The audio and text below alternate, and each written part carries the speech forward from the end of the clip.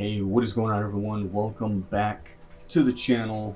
Today I've got kind of a quick tip for you guys on Betfury. I'm pretty sure this works in stake.us as well, so I'll kind of get to the point here, but the whole premise around this is to help you kind of retain some of the money that you've gained while on auto with some of these. So move this over here real fast and I'll kind of explain. So I actually had a running on auto. Okay, so this is on BNB. This was my base.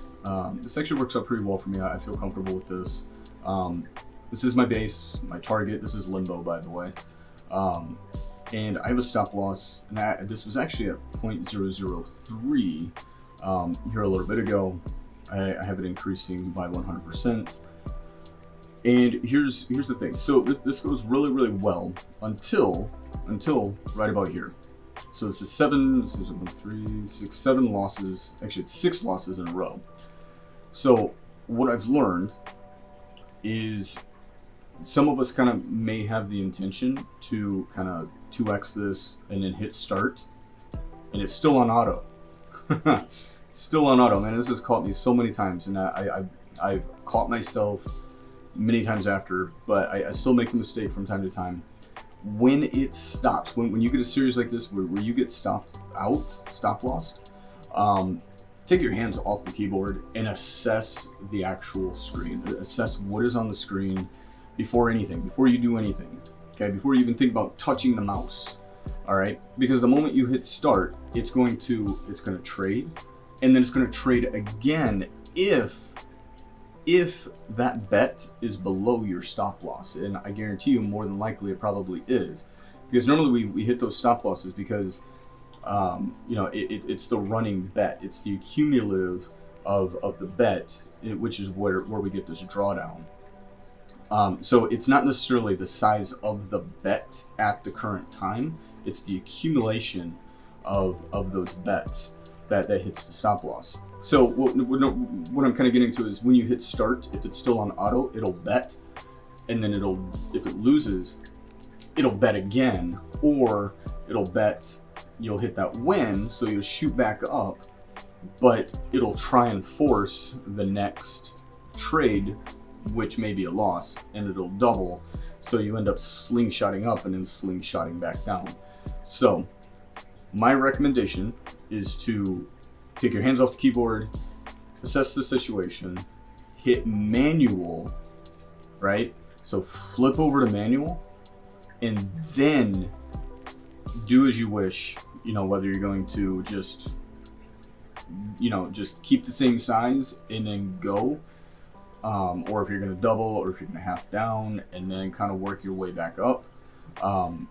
But just kind of a tip there on that. But here's one thing that I've been doing to kind of help save my gains, because this dip right here happened right here as well. This is this right here, and what I just told you is exactly what I did. It lost, I doubled it, and then it won. So the stop loss was actually here on number 6. It was actually here on number 6.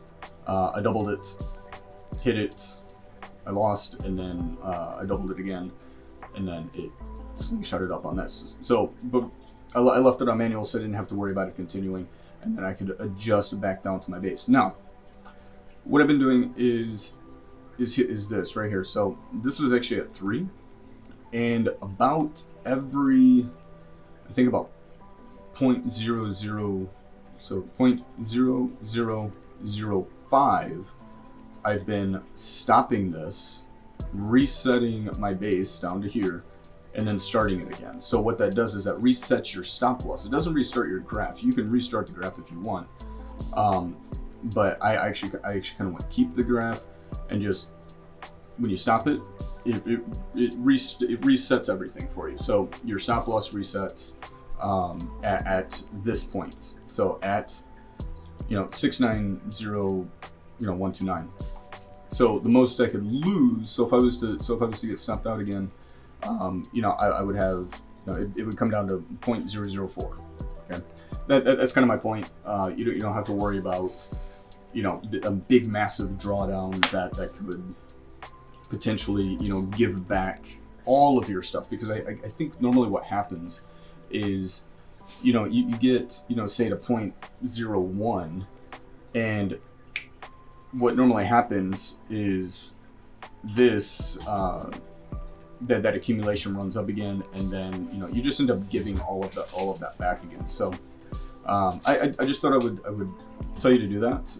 Every once in a while, just find a good point, hit stop, adjust your base, adjust your stop loss accordingly, and then hit start again.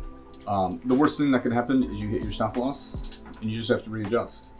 Flip it over to manual and readjust. Okay. Just maybe that's a pro tip for Friday. You can do that with just about, well, you can do it with any game. So do your own due diligence, try it out. But other than that, guys, that's all I got for you today. I'll leave it there. Stay safe, stay healthy, stay decentralized. I'll see you guys in the next one. Later.